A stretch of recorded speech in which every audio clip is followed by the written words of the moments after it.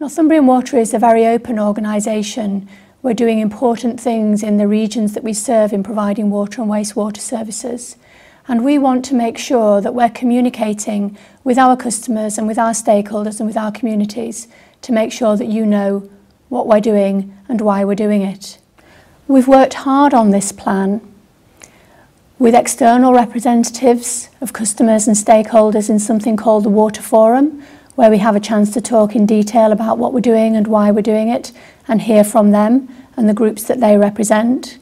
We've also worked hard on it inside the business and drawn on our considerable expertise to make sure that we know exactly what we're doing and why we want to do it. But now's the time for us to come out and ask you and to find out what you think of what we've been doing too.